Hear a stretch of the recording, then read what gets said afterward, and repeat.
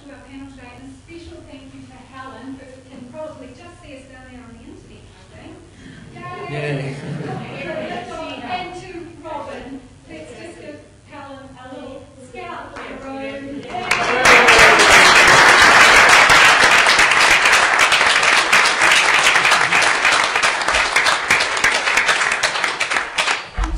Would just like a few minutes of your time.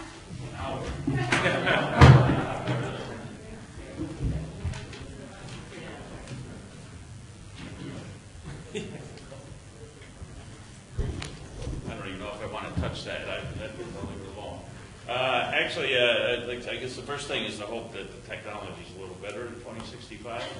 Maybe we actually could do what I thought was a simple thing.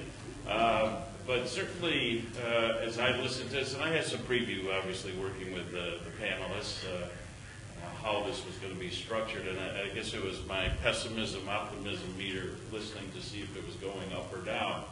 And personally, I believe that sometimes we're a little too gloomy about the future.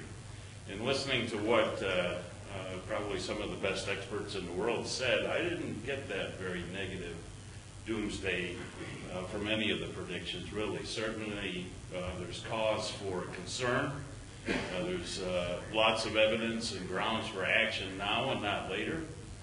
But overall, I thought I detected some optimism throughout this, that in fact, the issues we faced were addressable, and probably addressable in ways that really were not quite as onerous as some would like to have us believe. So I think I took home a relatively positive message. And the sort of muted, but I think understated part of this was that Antarctica, I think in 50 years, will still be a central focus of interest, particularly scientifically, but also as one of the last great places on our planet.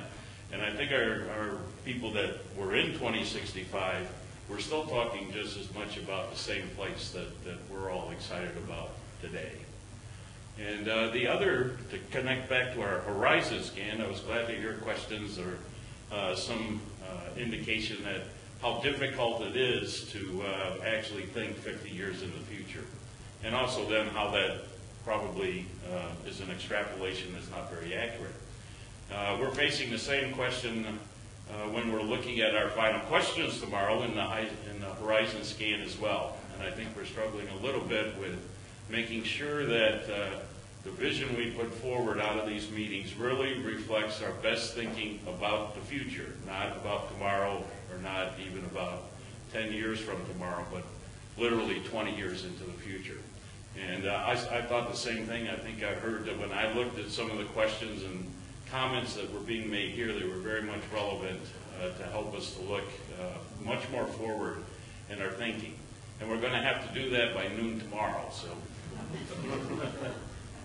put your thinking caps on. So again, I'd like to thank all the panelists, and again, this would only be possible through the support of the Tinker Foundation and our local hosts, Antarctica New Zealand, and the New Zealand Antarctic Research Institute, and certainly, like I say, the Muse Fellows would not even exist, obviously, without the Muse Prize. So I believe, and Renate and I have talked about this, that the reality of the Muse Prize is actually, I think, in some ways almost greater than what we could have expected just 5 years ago when it was created. So I think that's really great.